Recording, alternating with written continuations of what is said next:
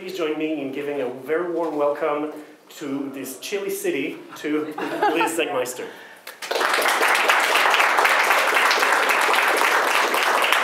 Thank you. Thank you so much. I can't top that, so I was going to start with a Trump joke, but I'm mic'd and on streaming, so I can't even sort of start with that. I'm glad you warmed up the audience then instead.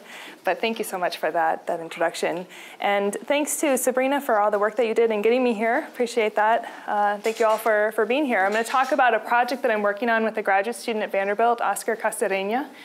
We've been looking at issue agendas and looking at the determinants of issue agendas, and then also looking at how the public's issue agendas connect to legislative agendas and sort of when and to what consequence. So I'm going to present one paper from that broader project. The question of the public's agenda we think is important because it is central to certain dynamics of representation. So we would argue that understanding what determines the public's agenda helps us to understand these issues of representation. This is because in theory, the public's agenda shapes legislative agendas or priorities. And to the extent that it doesn't, then failure to find correspondence between the elite's agenda and the public's agenda tends to elicit democratic dissatisfaction in the public. So in this part of the project that I'm going to present today, we look at the determinants of what factors determine the public's issue priorities. And specifically, we look at the prioritization of security issues. We do this for a number of reasons. One, we think there's a unique dynamic to security issue prioritization. Two, we tend to focus on a part of the world that has seen an increase in the extent to which people are prioritizing national security issues. So recently in Latin America and the Latin American region, according to the AmericasBarometer, we found that on average, about 1 out of 3 individuals puts an issue related to national security at the top of the agenda. So crime, violence, gangs, or some related issue would be one that would code into this general basket of security. And we see that about 1 out of 3 respond to this question in the survey with a security issue, saying that that's the issue that should be at the top of the national agenda. And this makes sense in Latin America because Latin America is a region that is coping with significantly high levels of crime and violence. Latin America and the Caribbean region hold about 8% of the world's population. 8% of the world's population, and yet 1 out of every 3 homicides occurs in the Latin America and Caribbean region. These are homicide rates per 100,000 people. I have Canada here, 1.6, so I feel very safe. And you should all feel safe because there are no baguettes in the room. We have slightly higher, but still just marginally higher rate in the United States. In Brazil, the rate is 28.3. In Colombia, it's 33.8. In Venezuela, it was 53.7. It is likely higher at this point, but that's the last data point that I pulled off of the Igarape Institute's homicide map. And that number there, 85.5, is an astronomically high number. That's Honduras. We can also look at these issues of crime and violence by looking at crime victimization rates. So in the AmericasBarometer survey, we ask people, have you been the victim of any type of crime in the past 12 months? And to make sure that we're sort of giving them a chance to pause and think, we list out a number of types of crime, we say, or any other type of crime, and we give them a chance to respond. 1 out of every 5 adults, on average, reports having been recently victimized by crime. Of course, these rates vary significantly, and I'm going to get into that in a minute. This matters for a lot of reasons. There's the human direct toll. There's a toll to the economy. We see that crime and violence affect people's daily lives. So about 2 out of 5 people on average in the region report that they alter their daily walking routes to avoid dangerous areas. We ask people on the survey if they have intentions to leave the country. for any of a number of reasons in the next couple of years. And we see a high degree of, we see a significant impact of having been victimized by crime. So the blue bar is those who have been the victim of a crime in the past year, and the orange bar is those who have not. And you see that there's a substantial difference in people's intentions to emigrate, conditional on whether or not they've been the victim of a crime. If I had the data here to show you what happens to that blue bar when people have been the victim of a crime more than once in the past year, you can imagine it goes up even higher quite sharply. So these issues matter. We want to know what determines the prioritization of security issues on the national agenda, because we think that's a question that's of interest more broadly for these dynamics of representation, but also because this is a pressing problem in the region. So we're curious to know what determines the degree to which people in the public say, yes, put this at the top of the agenda, right? So that's the research question. Now, given what I just said, the most obvious suspect for prioritization of security issues would be an individual's own experiences, right? But we argue in the paper that this is an insufficient explanation. We can look at it in two ways. One, the individual's personal experiences, these crime victims that I mentioned. But theoretically, that's an anemic explanation. It's theoretically anemic because we know from the economic voting literature that people tend not to connect their own personal experiences to national evaluations. So theoretically, it doesn't seem to really get us there. Empirically, it also doesn't get us there. Many more people prioritize security, put it at the top of the agenda, than our recent crime victims, right?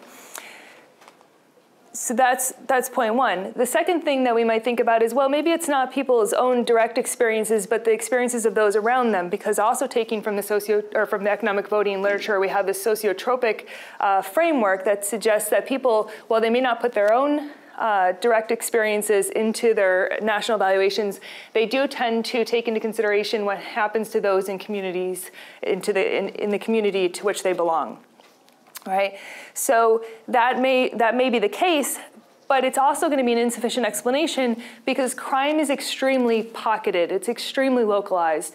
So that means that there actually are not sort of a sufficient number of communities to account for this dynamic that we see in the region where a fairly high percentage of people prioritize security issues.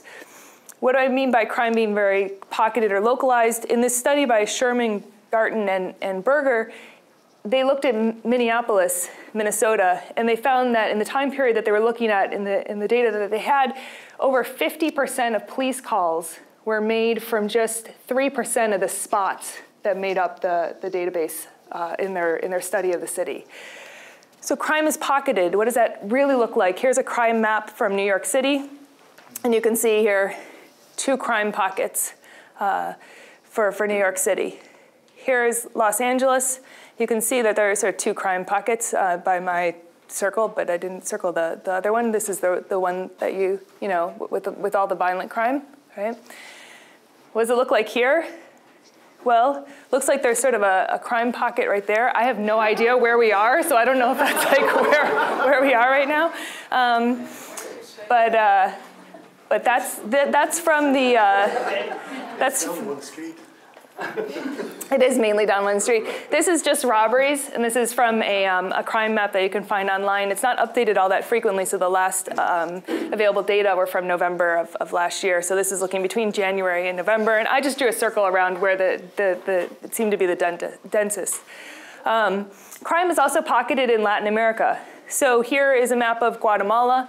We ask people whether or not someone in their household has been affected by crime in the past year. And here we're just looking at that, and we can see that the percentage of individuals who report that crime affected their household in the past year is highest in Guatemala City. It's substantially higher than it is in other parts of the country. All right. And there are pockets within pockets within pockets. So if you go to, down to the block, you'll see that the blocks vary, but you also see that regions vary. So for most of the rest of the talk, I'm going to be talking about crime pockets in this way by these larger regions. So let me give you an example let me give you the example of Uruguay. like Guatemala, it also has a crime pocket in the capital city of Montevideo. So violent crime in Montevideo is greater than 2 times that of the interior, right? Armed robbery in Montevideo is more than 5 times that of the interior. And you can see the sort of just basic differences in general crime victimization rates from the AmericasBarometer survey here on the screen, okay? So if all that mattered were people's individual experiences and their sort of assessment of the community around them, then what we should see is that the prioritization of security for what issue should top the national agenda would be highest in Montevideo, the orange bar, right? And lowest in the interior. And what we find is that they're even, okay? So what is happening out there in public opinion? What kind of process can account for this homogenation of security prioritization in the public? And that's what we wanted to examine in this particular paper. We can also look at the whole region, and we find a similar pattern, okay? Across the region, across Latin America, crime victimization varies more within country than does concern about crime. So there's more variation, there's more pocketing of crime than there is prioritization of crime and security. So here's a map of crime victimization in the past year, and then here's a map of crime or security as the most important problem. And it's hard to see here. We've done the quantitative test of this. What it does, and this is backed up by the quantitative test, is there's more homogenation within country of this most important problem response than there is of crime victimization. So something's happening to bring the public into some level of agreement over what the most important problem is, right? Not that they're all saying that crime is, but that the rates in each region are similar. And so that's the question that we asked then, what's doing that? And our answer is, it's the media, it's news consumption. Okay. And a particular dynamic to news consumption that I'll lay out now. So we start with this notion of news because Iyengar and Kinder and others have told us that the news sets the national agenda. Well, we're looking at the national agenda, so we need to bring news in. Okay, so we believe that there should be some type of relationship between consuming the news and prioritizing security. Now, why is that? The news, of course, contains information on a lot of issues, but it does contain information on security. There's a study of the media in Latin America, finds that about a quarter of homepage space for a top Latin American news outlet is taken up by issues related to crime or other sort of relevant issues. I pulled this off of Reforma the other day, the main news outlet in Mexico, and conveniently in this one screenshot, a quarter of the page is taken up by news of crime and violence. Consumption of crime news is higher, right? Because of a general propensity towards negative information, that is a universal human tendency. That tendency means that people consume information about crime and violence more to a greater degree than it is there in the news, right? So we can look at what proportion of a homepage space is taken up by issues related to crime and insecurity. We can also know that is consumed to a higher degree than the other news stories. How do we know that? Because scholars have studied clicking and accessing news stories. Okay? Our argument isn't about the level of information that people are dosed with when it comes to the news site itself, but rather how much news in general they consume because they're going to come across it, right? So it's like secondhand smoke. If you're near it, you're going to come across it, whether you're looking for it or not. And so we argue that news consumption increases prioritization of security issues. But we bring back in this notion of crime context. So crime context is that area in which you live, and we think that does matter, right? Here we're drawing on the economic voting scholarship and the framework that they offer us with respect to sociotropic considerations, arguing that the broader environment in which you live should influence your assessment of what the most important problem is. It may be because that also directly affects you. You may not have been victimized in the past year, but your probability is certainly higher if you live in that area. So there may be a personal side to the story as well. But I think crime context matters. Then what we do in the paper is we interact these two, theoretically and then later empirically. So we argue that there should be an interaction between the context in which you live, how how much crime there is or how little crime there is, and your news consumption. Our argument is that news consumption should matter more where crime rates are lower. Our argument is this: if you live in an area that is saturated with crime, then you hardly need the news to tell you that this is a major problem facing your country. But if you live in a low crime area, like out in the interior in Uruguay, then the news helps you to understand that this is a major problem for the country. And so it sets helps you to set the agenda, or sets the agenda for you, however you want to look at that, whether or not you're an active agent in this or not. Others have made similar arguments, but about fear of crime. And I'm going to address that later. We don't think that this actually is quite right. There is a rival hypothesis that we'll implicitly test, which is that news about crime or the media resonates more with people for whom crime is more relevant. If that were the case, we would find the opposite interaction to what we're proposing. The idea is that people in high crime areas are more sensitive to that news and sort of activates their attitudes to a greater degree than it would otherwise. But that's not our argument. We think that people who live in low crime areas are the ones who shift their priorities upon hearing news of crime elsewhere. We do bring into this model victimization, people's personal experiences with victimization, because we think it does matter. We just think that it should only matter at the margins. So these are our key variables and our expectations.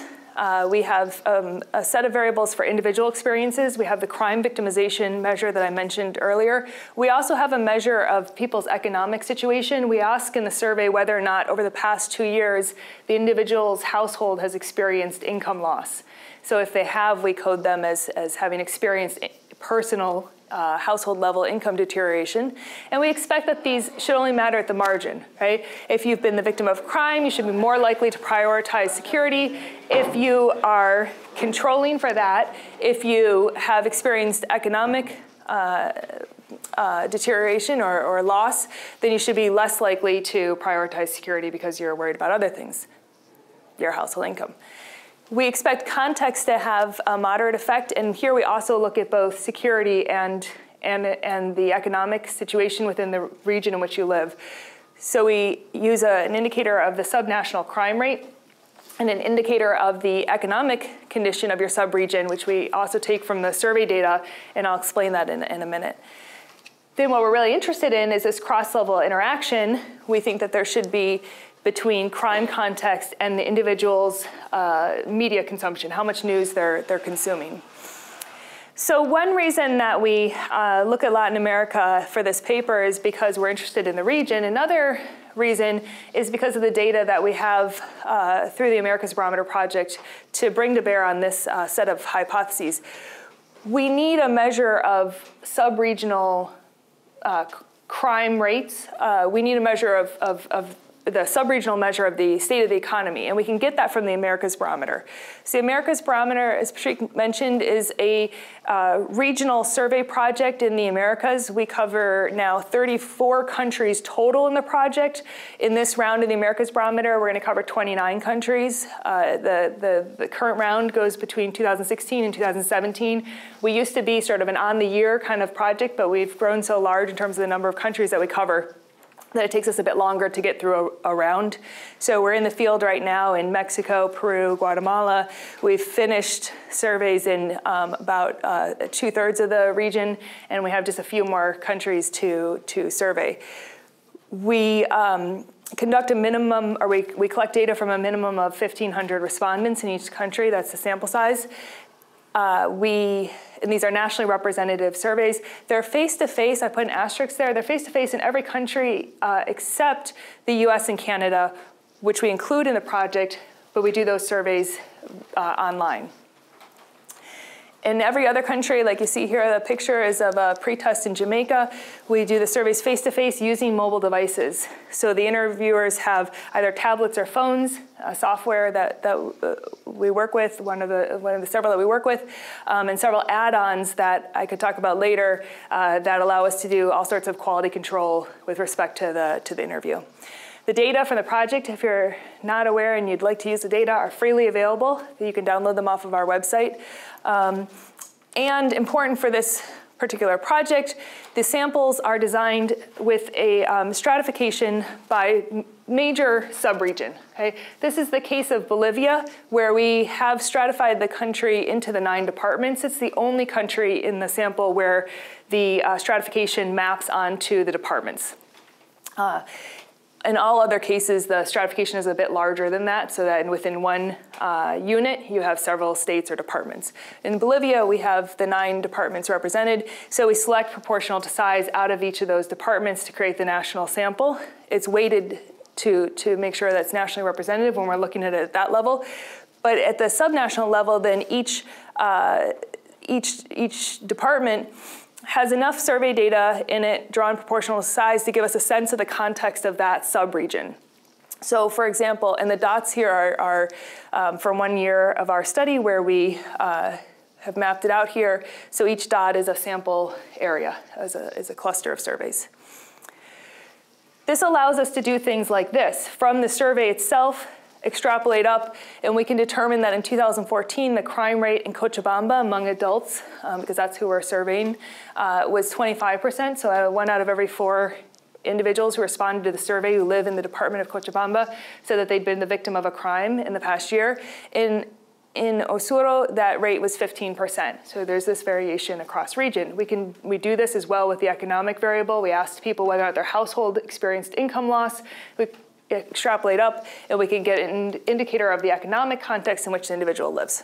So this is what the model looks like then. We have a measure of crime victimization, household income deterioration at the individual level, news consumption at the individual level, the region year crime victimization rate, the interaction, and then a region year income deterioration rate. We have then 300 observations at the second level. So for those who like multi-level modeling, this approach is very nice because if we just looked at countries, we just have 18 Latin American countries. Right?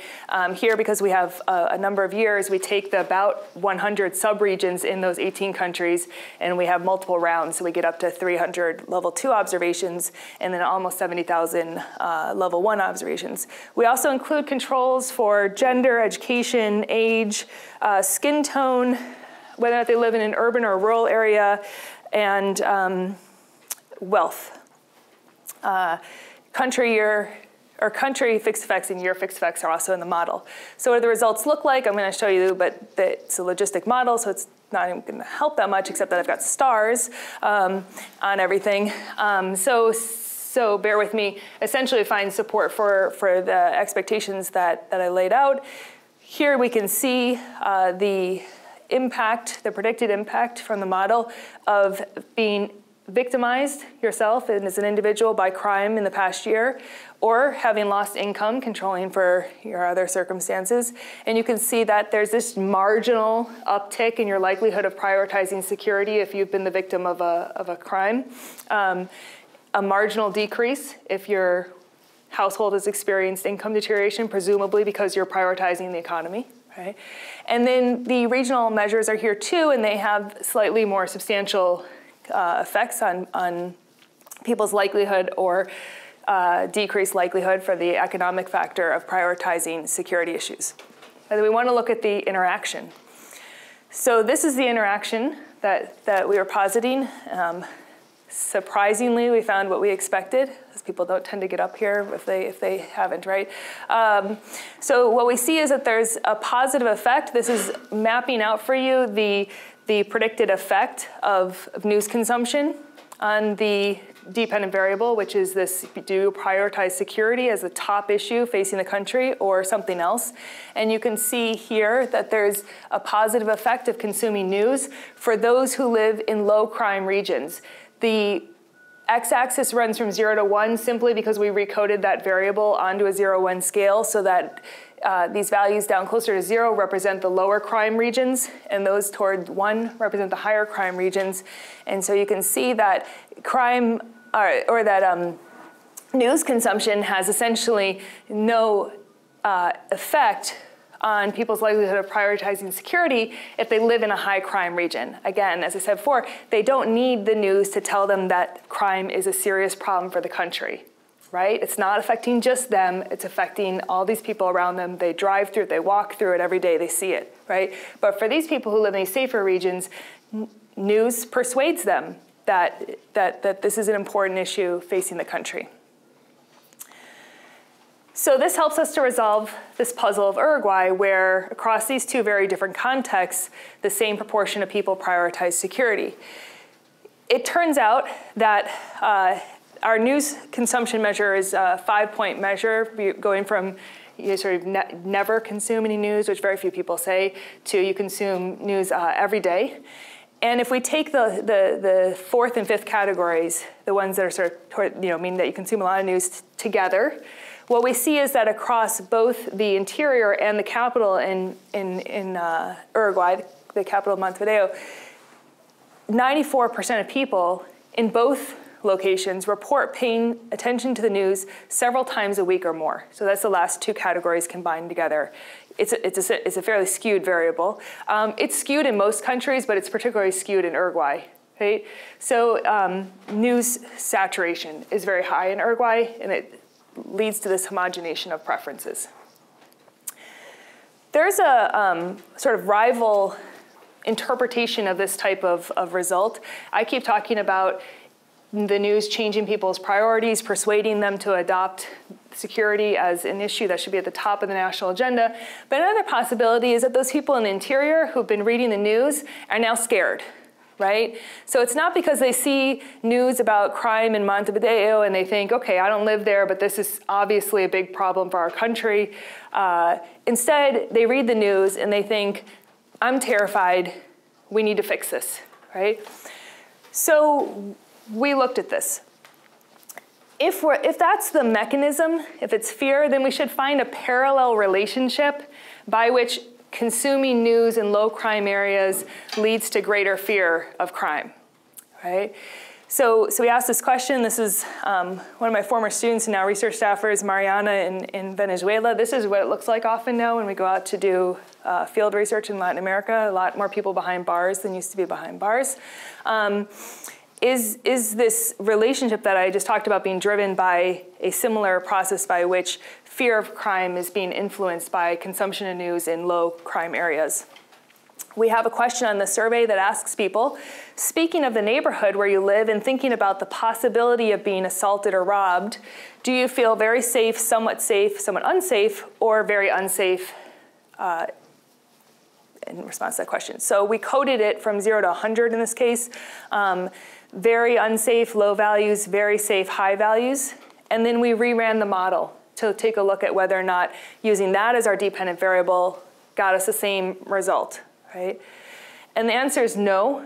So what we see here is that on the low crime end of this x-axis, consuming news has no effect on your fear of crime. This is counter to a lot of conventional wisdom that the media fans the flames of fear in places where people otherwise should not be more afraid, right? But if you consume more news while living in a high crime area, it does resonate with you and it does make you a bit more fearful, right? So you're sort of sensitized to it. It seems more relevant. You become a bit more afraid. So that's what I've got to sum up our conclusions. Crime victimization and economic circumstances, though looked at only marginally here, influence the public agenda. Context matters more than individual experiences. The media sets the agenda by diffusing the prioritization of security to comparatively safe areas. But this is not a travel to fear of crime, which we say is evidence of an often under-detected rationality in the public. So perhaps, as my colleague Larry Bartels says, the public is often not rational, but in this case, the public does indeed seem to be quite rational in how they respond. And that's it.